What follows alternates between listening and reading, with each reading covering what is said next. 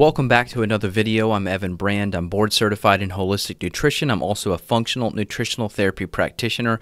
I run a lot of lab testing on people to help investigate the root causes of their health issues. I do a lot of stool testing. We do urine mycotoxin testing, organic acid, nutrient profiles. We look at neurotransmitters. We look at Lyme and co-infections like Bartonella and Babesia. And I've been honored to help so many people that have been to 10 or 20 doctors before me, and they're not able to get to the root cause, or they're not able to actually do a protocol that gets them better. So on my Instagram page, which I'd love to have you join me there, I asked, what health symptoms can I help you with? And we got hundreds of responses. I don't like doing those little Instagram slide things where you have to click through the story and read people's answers, and it's like this little long thing. That's too much work, and it's just not very helpful. So we're going to do it in this format, and I hope you find it enjoyable. So here's the big list. We're just going to run through as many of these as I can, and I hope you enjoy and you stay focused the whole time. Myocarditis, heart attack after the virus. They did not get the injection. 36, healthy male. Well, that's terrible to hear, but I've interviewed Dr. Pierre Corey. We've done podcasts on this, so look up those episodes. Primarily what we found is IV vitamin C is really helpful. We also talked with Dr. Thomas Levy. We did a whole podcast about that. IV vitamin C seems to calm down the myocarditis immediately. Also, there's some good papers on motherwort. It's one of my favorite herbs. We use that for strengthening the heart, so hope you get better. Reflux after mold exposure. This is very common because mold affects the gut bacteria promoting overgrowth, such as H. pylori. So it would be important to do a GI map stool test first. We'll figure out what kind of infections are going on, and then we can address those as needed. Could be H. pylori, could be other bugs, but mold weakens the immune system and allows these other pathogens to thrive. Sensory processing dysfunction.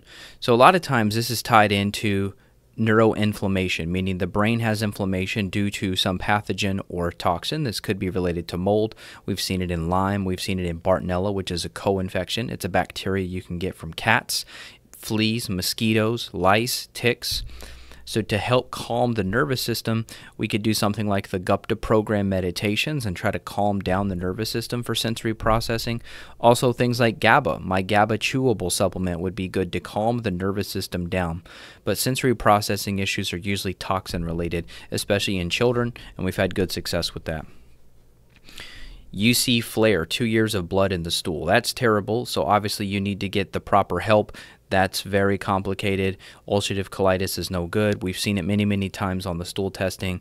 Almost every time there's root causes there. There's parasites, worms, bacteria, some sort of infection driving that. So feel free to reach out to my office at evanbrand.com. You can send an email there or go to my evanbrand.com page. You could contact me there. I'll be happy to help, but we got to get that thing calmed down. It's not good. Doesn't sound good at all. Chronic fatigue and detoxing. They don't have energy or they don't have access to a sauna. Yeah, I mean, chronic fatigue is highly linked to mold and Lyme. So I would like to know, why does this person have chronic fatigue? What have they done testing-wise? If they haven't had a full workup, that's where we're going to start. And the cool thing is we can do something called mitochondrial biogenesis, meaning we can create new mitochondria by supporting them with specific nutrients. We don't like to push people too fast in the beginning. We need to see what's under the hood first. What kind of infections are there? Are the bowels moving? Is the liver, the lymph, the adrenals supported? If so, then maybe we can start to push that person out of that chronic fatigue. Histamine intolerance and leaky gut. Yeah, this is a big one, and a lot of people have histamine intolerance due to mold.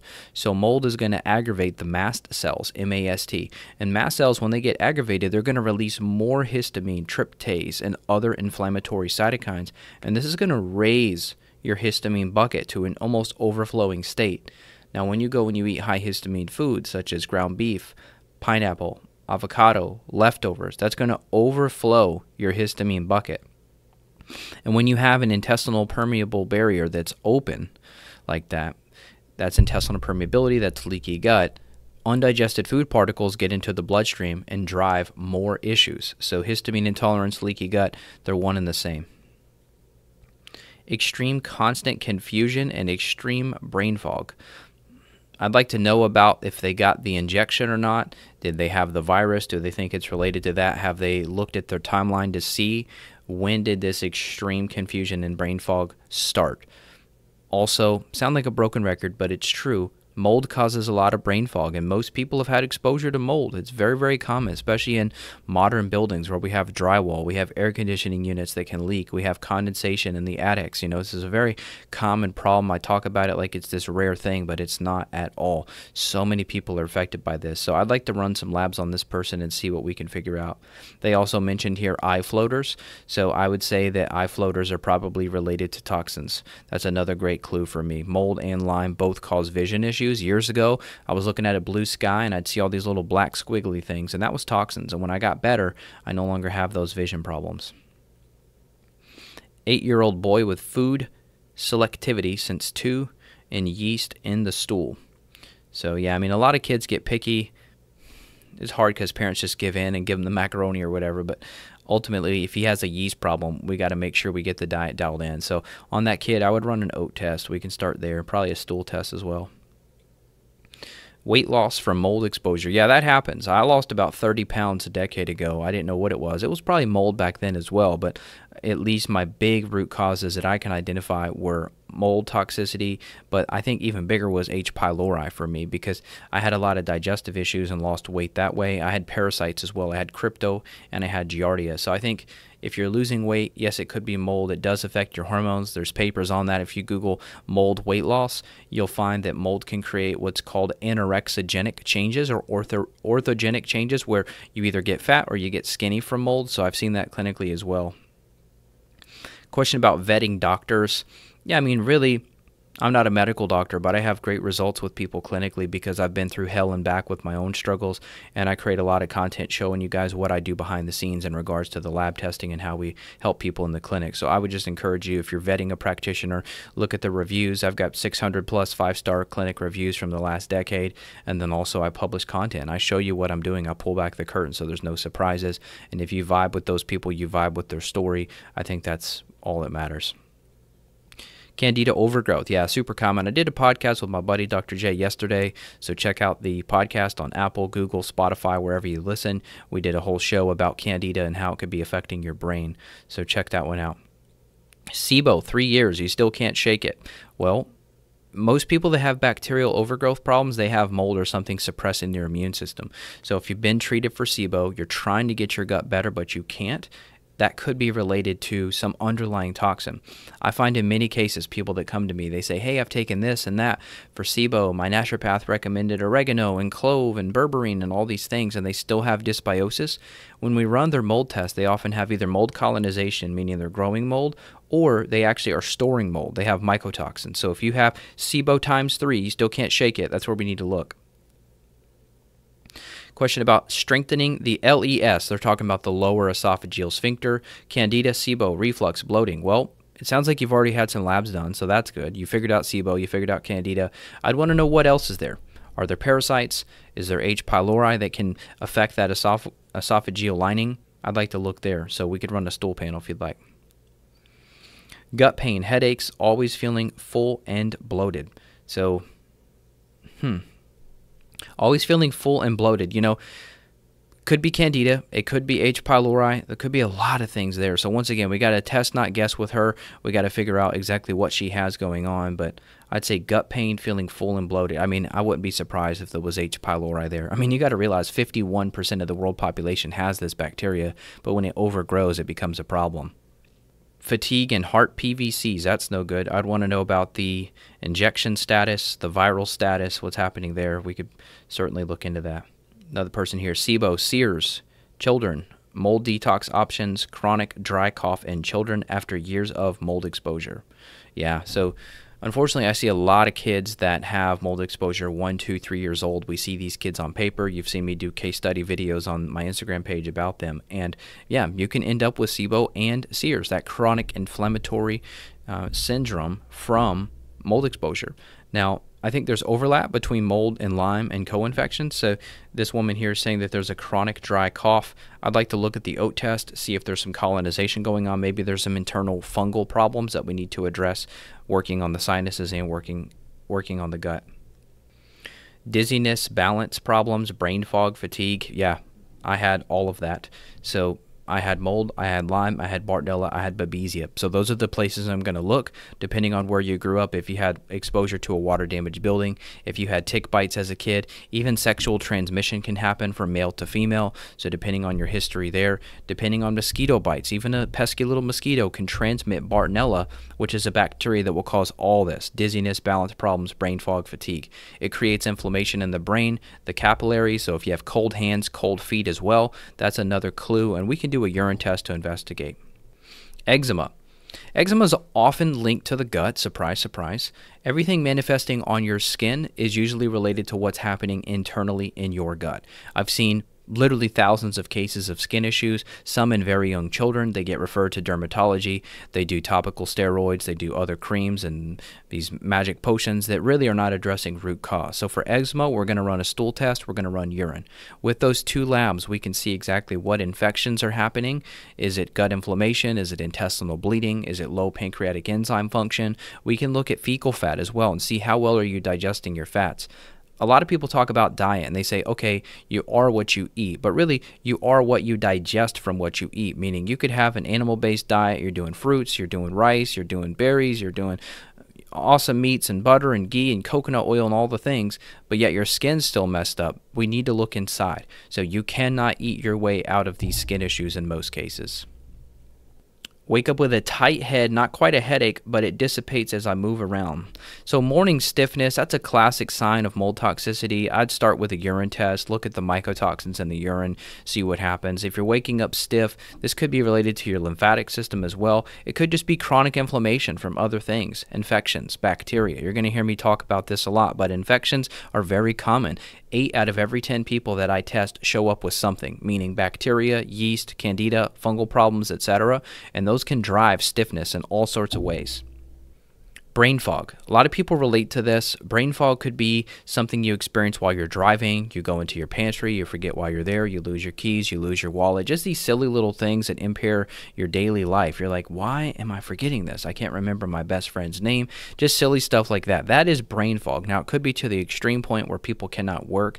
Oftentimes, we're going to look at neurotransmitters. We're going to look on the organic acids test. We're going to look at dopamine. We can look at serotonin as well. Now, if you have low brain chemistry, that's low neurotransmitter function, and this can happen due to toxins such as heavy metals, we can see that on paper, and we can use specific amino acids to elevate and raise the brain chemistry up to where you clear that brain fog. Now, the virus, the injection, there's other factors here when it comes to brain fog. Candida, that creates a toxin called acetaldehyde. That can create a lot of brain fog. So we have to look at mold, candida, heavy metals, gut infections, and once we clear all that and we boost neurotransmitters, boost nutrient levels, people can get rid of their brain fog for good. Feeling out of body. I've experienced that. Some people call that derealization, depersonalization. It's usually tied into a chronic infection like a vector-borne illness like Babesia or Bartonella. It could be Borrelia burgdorferi, that's Lyme. So I'd like to know this person's history with tick bites, mosquito bites, fleas, lice, spiders. Did they ever have pets that had fleas, for example? Feeling out of body is a pretty unique experience tied to these specific infections. So I'd like to look there. We use a urine test for that. So we have people jump in the sauna or we do exercise.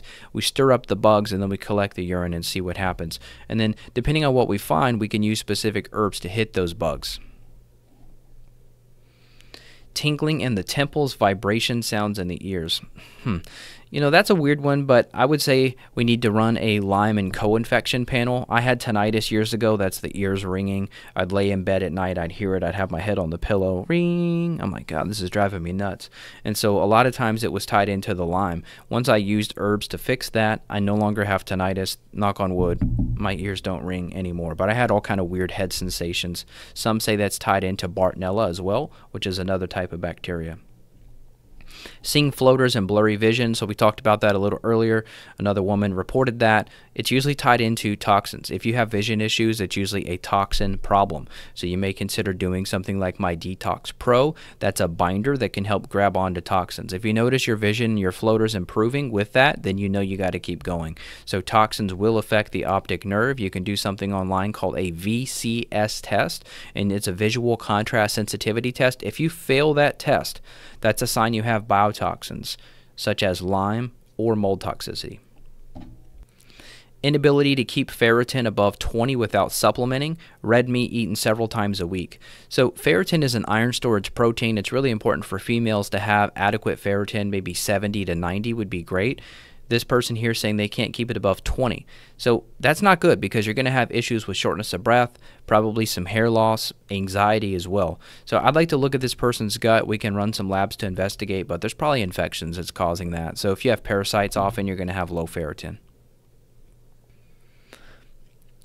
Very foul-smelling flatulence after eating. Keep in mind I have celiac disease. Yeah, I mean, your gut's messed up. Celiac, yeah, for sure. You're going to have malabsorption with celiac, but often it could be related to the type of vegetables you're eating too. So if you're doing like sulfur, you're doing like broccoli, those type of things, you're doing FODMAPs like onion or garlic, that could be driving the bad gas as well. So I'd want to look at your gut. We could do a stool, we could do a urine test, look for different bugs, imbalances there. But if you have bad gas, that's a clue. I know some people think it's funny, but really it's not that normal to have a lot of gas. I mean, years ago when my gut was messed up, I did, but now current day, hardly ever.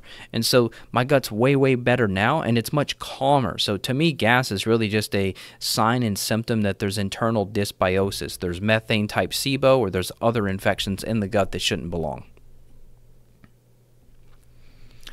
5-year-old, ASD, so they're on the spectrum, oral tics, muscle twitching at night, and poor sleep.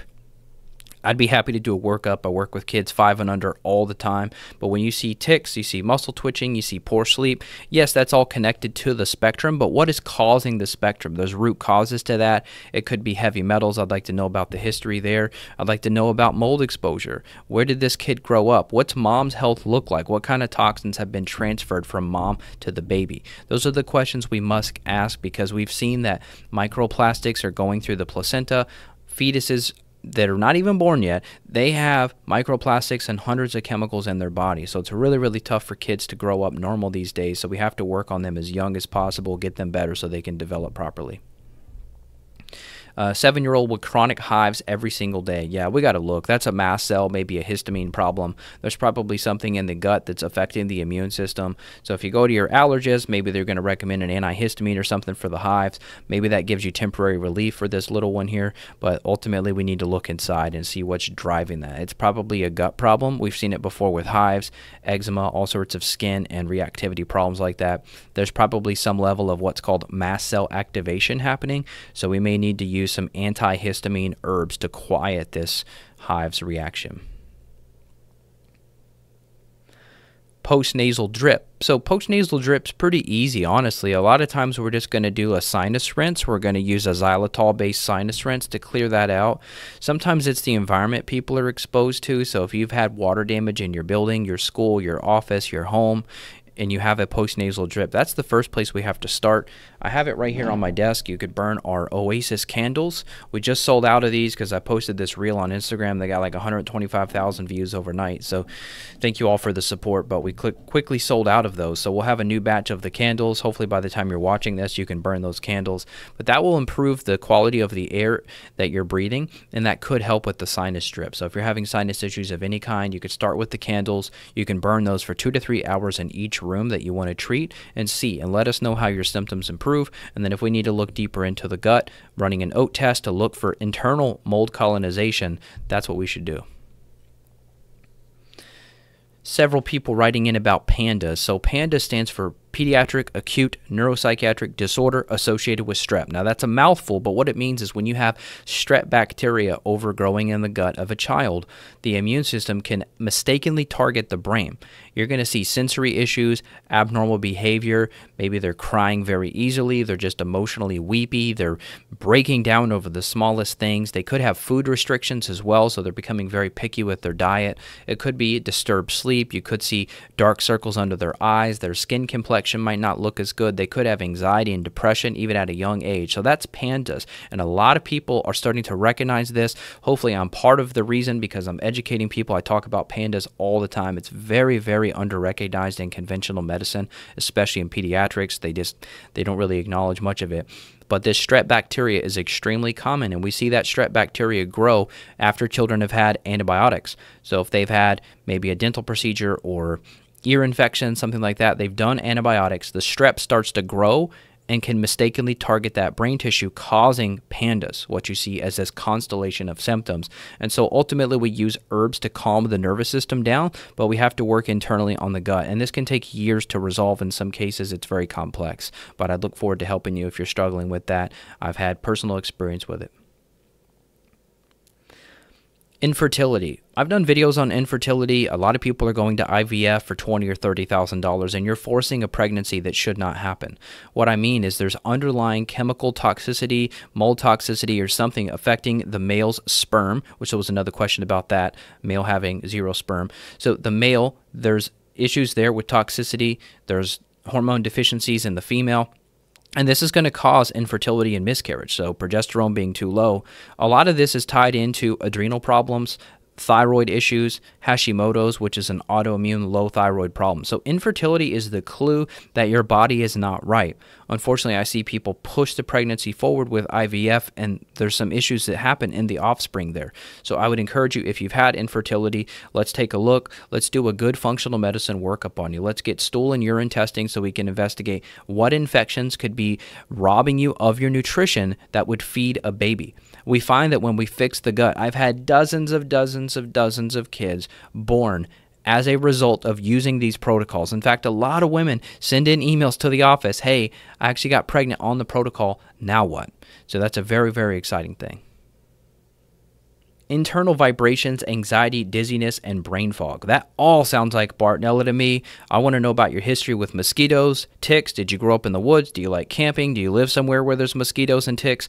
Internal vibrations, I had that years ago. You'd be laying in bed and notice it. You'd just be laying there quiet, and then you just feel this thing like coming down your arm. It could be your back, your head, your neck. It's weird. But the dizziness, the brain fog, that all clues me into this. So I would recommend you reach out. We could do several different labs, but at a minimum, we're going to do a Lyme and co-infection lab because I really suspect Bartonella. So I want to look there, and we can use specific herbs to address that. 10-year-old child with chronic constipation. Yeah, a lot of kids, they have restrictive diets. They're not getting enough vitamin C.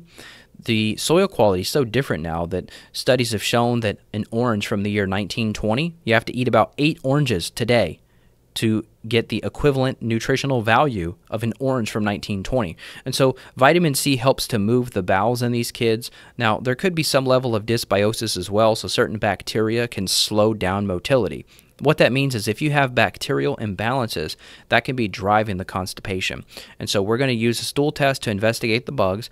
And then short term, we can use our hydration essentials. That is my electrolyte powder, and that has plenty of vitamin C in it. Most of the time, 1 to 2 scoops per day. It's going to help people move their bowels. So I would start there.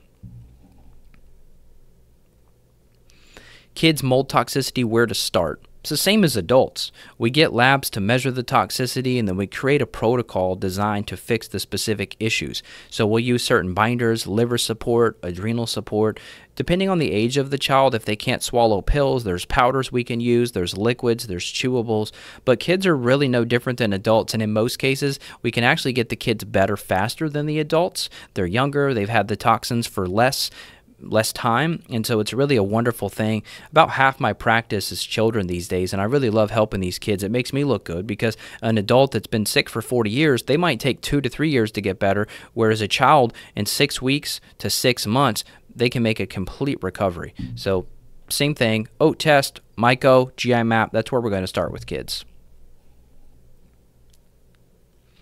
So we talked about PANDAS earlier. This question ties directly into that. There's a 4-year-old with itchy. They're just saying itchy. 4-year-old itchy, hates pants, doesn't sleep. That sounds like an autoimmune or potentially just an inflammatory brain problem. This is a sensory issue. They don't sleep well, so there's probably some inflammation that's suppressing melatonin, and they're saying they're itchy and they hate pants.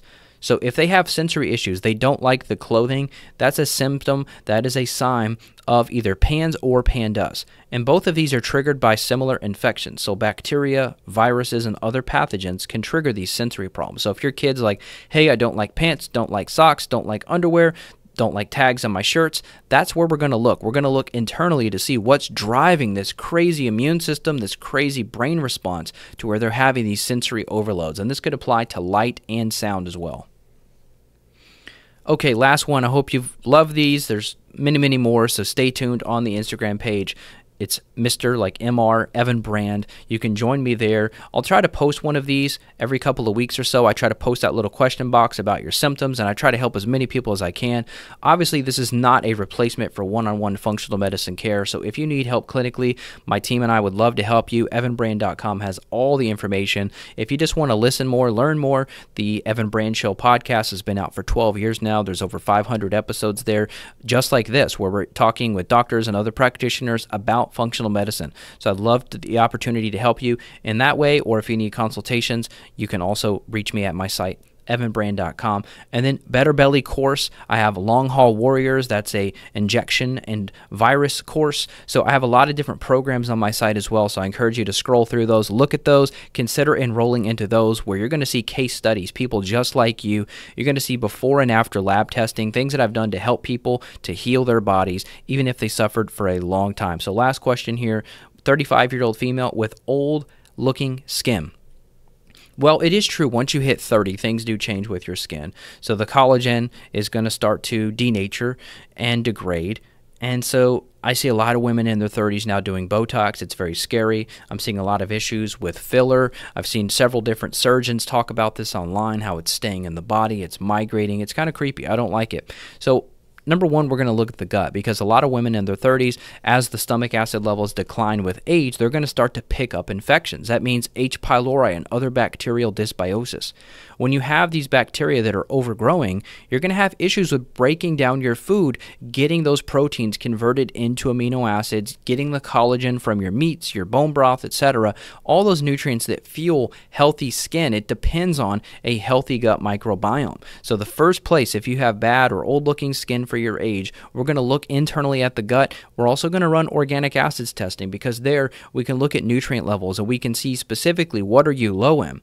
So vitamin C, it's a precursor for collagen. And 99 out of 100 people I test, unless they're supplementing, they are low in vitamin C. So that's a very, very critical cofactor for collagen synthesis. So that's where I'm going to start with you. Look at nutrients in the urine. We're going to look at the stool, and I hope we can make your skin look better. I don't think I'm like a beauty model, but my skin is much better now than it was a decade ago. When I had gut infections, I had terrible skin quality, and I'm much, much happier with my skin now. I hardly ever have any breakouts of any kind unless I'm touching my face too much. I'm out in the dirt, out in the sand, rubbing stuff on my face. Sometimes I'll break out that way. But otherwise, if everything's dialed in with the gut and with the nutrition, the skin should look pretty good, at least into your mid-40s. You'll start to have more degradation of the collagen structure there, but there's other things we can do. So we'll save that for a dermatology-specific episode in the future. This is Evan Brand signing out. Look forward to helping you and talking to you again real soon.